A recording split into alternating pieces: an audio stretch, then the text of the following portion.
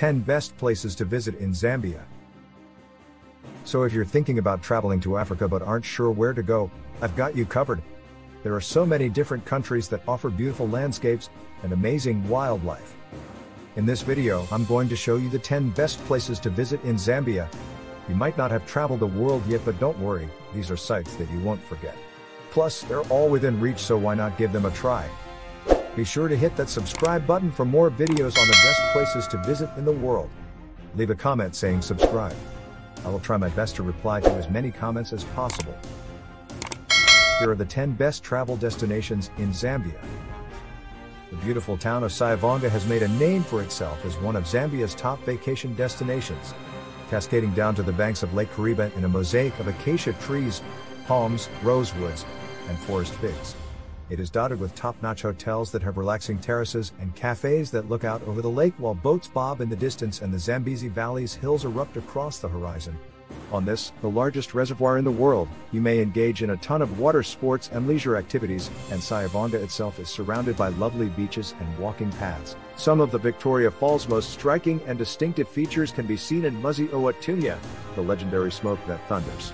It is understandable why that section of Zambia's magnificent river has been designated a UNESCO World Heritage Site, as it is the second largest single cataract on the planet.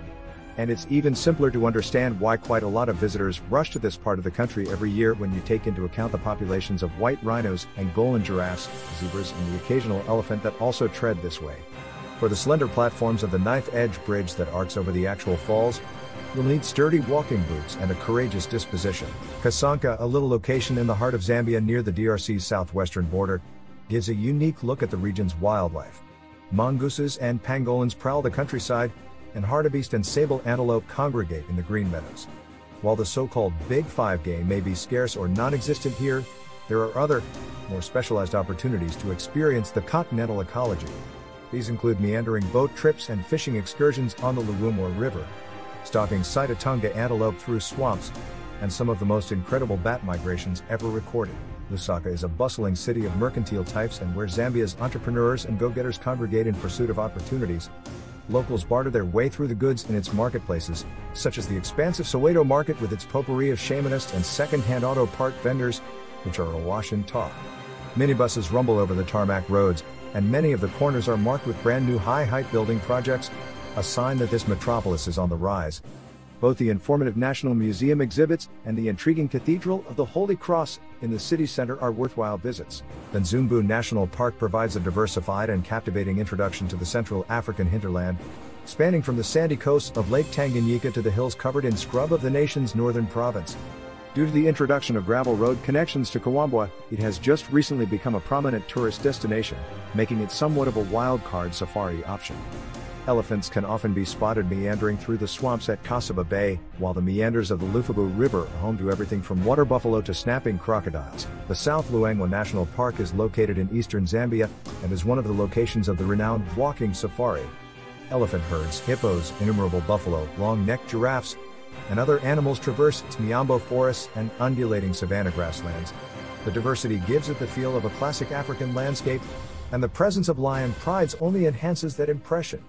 With pastoralist guides by your side, you may explore the hinterland while learning all there is to know about animal tracking, anti-poaching, and conservation. The oldest national park in Zambia is Kafue National Park. It is a fantastic delight for those looking for a genuine African safari experience out of all the parks in Zambia.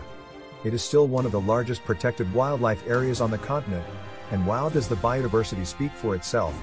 It is almost 20,000 square kilometers in size. You can witness rare antelopes on the plains and the elusive cheetah, which is quite uncommon in this area, prowling through the riverine forest. African wild dogs can be seen on the grasses patrolling their areas with elephants. There are an estimated 4,000 of them here, monitor lizards, and other animals. It's all very off-the-charts awesome stuff. The Lower Zambezi National Park surrounds one of Zambia's more remote wilderness areas, which is still unaffected by the onslaught of major ecotourism and safari travel. The 4,000 square kilometer region is noted for its extensive floodplain and is comprised of a patchwork of muddy banks and miombo gallery woodlands. In order to drink and eat, groups of lions, elephants, buffalo, and leopards gather in this seasonal wetland.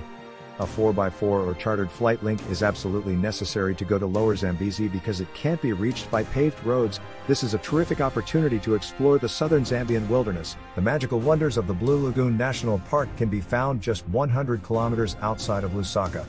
This enormous floodplain reserve, perched atop the Kafue Flats, alternates between a cracked and sun-baked desert in the dry season and a green watering hole when the rains arrive. Most guests will arrive when the sparkling waters start to swell. They travel there in anticipation of spotting uncommon birds in the acacia tree canopies that cover the little oxbow lakes and lagoons.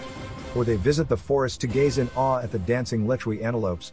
The Sioma Ngwezi reserves are currently recovering after being ravaged by unchecked poaching in previous decades. In recent years, African elephants have made a comeback, attracting occasional crowds of tourists once more. There are currently said to be 3,000 of them here, mostly concentrated on the park's southern side. In addition, there may be a chance to see a rare cheetah in addition to the normal kudus and impala. Additionally, there are numerous opulent safari lodges to enjoy here, all of which are near to the Nganye Falls cascading waters,